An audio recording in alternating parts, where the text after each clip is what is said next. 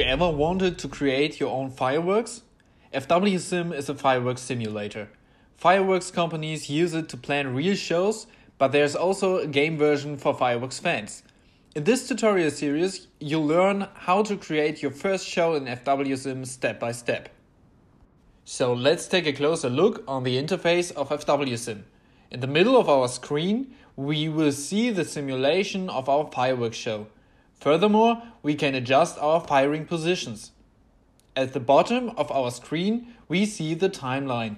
Here we organize our fireworks to shoot at the right time.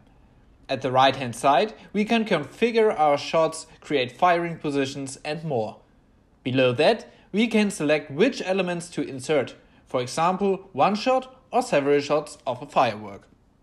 Let's start to design our first show. I want to have some music which underlines my fireworks. So I just pick some music of my choice in Windows Explorer, hold my mouse button and drag it to the FWsim timeline. Now I'm ready to add some fireworks. Let's insert some fireworks that explode in the sky. I'll choose single firework and select a fireworks effect from the library. To see the simulation on my screen, I have to insert them into the timeline via left click. I can adjust the angle by holding the right mouse button and moving the mouse to the left or right.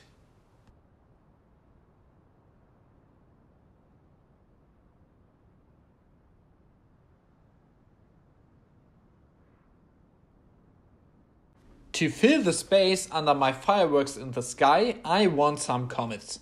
Comets simply shoot from the ground up. We want several shots in a row, so we click Stepper. I insert the stepper into the timeline by clicking. On the right, we can adjust the number of shots. Again, we use the right mouse button to change the two angles. To quickly build a large show, you can copy and paste what you already have. Simply right-click on a shot in the timeline and select Copy. Then you right-click on an empty space in the timeline and choose Paste. You can also drag a rectangle to select multiple cues, then copy and paste them all together.